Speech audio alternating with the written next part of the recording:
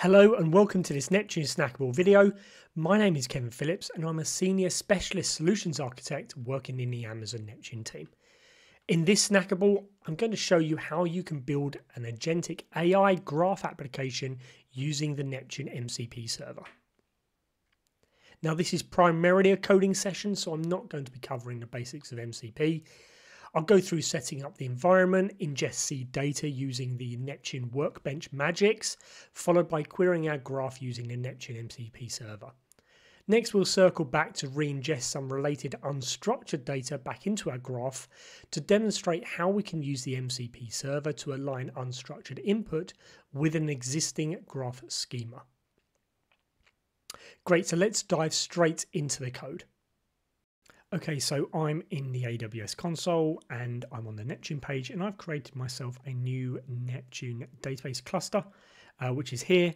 I'm using 1.4.6.1 engine version, and now that's the latest as of right now. Now I've also created myself a notebook, so a Neptune notebook. So if you're creating that through the AWS console, it defaults to automatically connect to the specified database cluster, or indeed if you're using Neptune Analytics, to your graph. So that's through a lifecycle policy. Now I'm going to go ahead and open this. So open Jupyter Classic. That's going to load me into a new tab. Now I've already created a new untitled Jupyter notebook. So if we open this, so the first thing that we're going to do is what we need to do is effectively install the Strands Agent SDK. You do this through using pip. We need the agent's toolings, and we also need UV. Now UV is going to effectively run the Neptune MCP server as a sub-process. Now I've already done this just to save some time. Now let's take a quick look and see. I'm going to run this OpenCipher query. Now keen-eyed of you will spot that I'm using %% OC. Now %% is it basically defines a magic command, and the Neptune notebooks come with what's known as the Neptune Workbench, which is a collection of magic commands. And what this is specifying is essentially a shortcut to OpenCipher queries. And we have the same support for Gremlin and Sparkle queries. Now this is just retrieving a count of the nodes in the graph. As you can see, there are 0. So now I'm going to run a seed command. So this is another magic command here. Now seed command effectively provides us with curated data sets. And I'm going to today what we're doing is we're actually using the airports data set, and I'm going to submit that. Now while that's running, that's going to take a minute or so. So while that's running, directly after this, we're going to run a count again, just to make sure that we've actually got some data. But here, I just want to go through and demonstrate what we're doing. We're importing the Strands tools and the Strands SDK classes. We're going to be using Claude Sonnet 4.5 in this demonstration. You can use other different models that you've actually got access to as well. We're specifying 2 prompts here. Now the first prompt is effectively says it is used for when we're writing to the graph, and we're saying don't duplicate entities. You're connecting to an Amazon Neptune graph. And the next is a read prompt. So it kind of says, okay, whenever you write queries or curate queries, I should say, first fetch the schema, so you actually know what the labels are, what the different property names are, etc. And also describes what the agent's primary role is. So it's to investigate and analyze graph data, and this relates to air routes, airports, etc.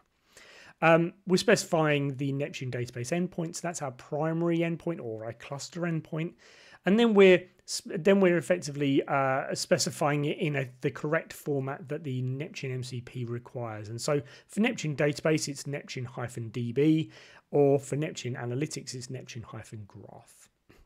So let's just check on our dataset. Yeah, fantastic. So our dataset's fully loaded. Let's run this. Excellent, we got 3,749 records, or nodes at least. So, okay. So coming down here, I've created a few functions here. The first is to actually create a new MCP client object. And that's using this here, so the AWS Labs.Amazon Neptune MCP server. And that's using our graph endpoint, so that was the prefixed Neptune-DB with our Neptune endpoint. Next, we've got a couple of functions, so our run agent read query and run agent write query, and that's effectively just saying here's telling our agent what to do.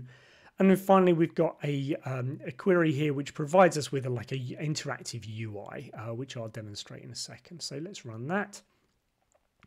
As I scroll down, okay, so we've got I've specified a sample question, which is getting me the total difference for a specific route, and that route goes from London Heathrow, Frankfurt, Charles de Gaulle, Washington Dulles, and then back to London Heathrow. So let me copy that and let me run this. So okay, let me paste that in and enter. So what this is doing behind the scenes is this is interacting with the Neptune MCP, and we told the Neptune MCP server that we need to get the graph schema. Every time that you interact with it, you need to get the graph schema.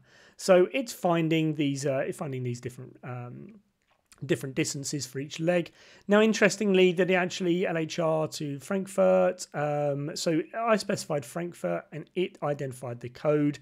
CDG I specified. Now that's again, if we scroll down a little bit, we can see that it's correctly identified the airports, and again we've got the overall 8,197. So that's pretty cool. I'm just going to exit out of that, so I'm going to finish that bit, because what I want to do now is I want to actually ingest new journey data that actually relates to that same route that I just asked upon. So here we're just saying we're going from London Heathrow to Frankfurt, specifying some distances, and we go around. We talk about Charles de Gaulle. We talk about JFK, which actually we didn't request in the last question, and then we're actually going to Seattle and then Washington Dulles. So all in all, this is the information we want to actually ingest, and we specify a prompt as well. So this information relates to a specific planned journey, only capture the airports and the routes between them along with the distances. So let's run this one. And this is going to be interacting directly with our with the Neptune MCP, and in this time we're actually using the memory prompt to do it. So already can see there's airport structure in the graph. Perfect. All 6 airports already exist. Great. So we're not creating new airports based on those codes that we specified. Interestingly, all routes already exist, but with slightly different distances. So let me update that. So it's running an open cipher query along here. Excellent. Let me verify the complete journey.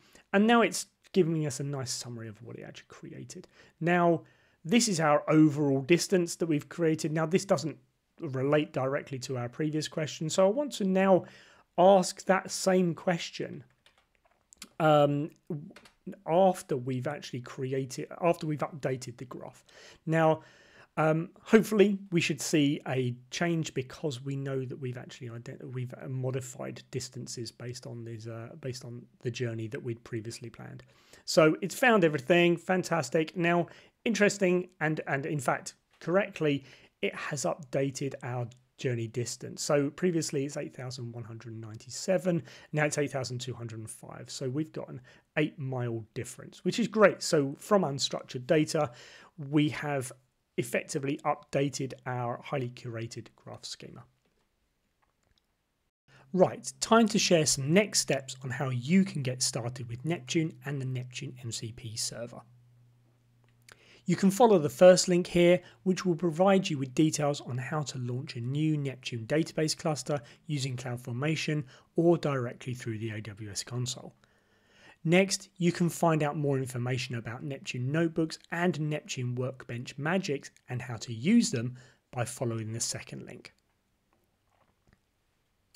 Next, here's a link to the Neptune MCP server GitHub repository, where you'll find instructions on how to get started using the Strands SDK, Claude Desktop, or launching via Docker. And with that, I'd like to say a big thank you for watching, and please leave your feedback in the comments section below.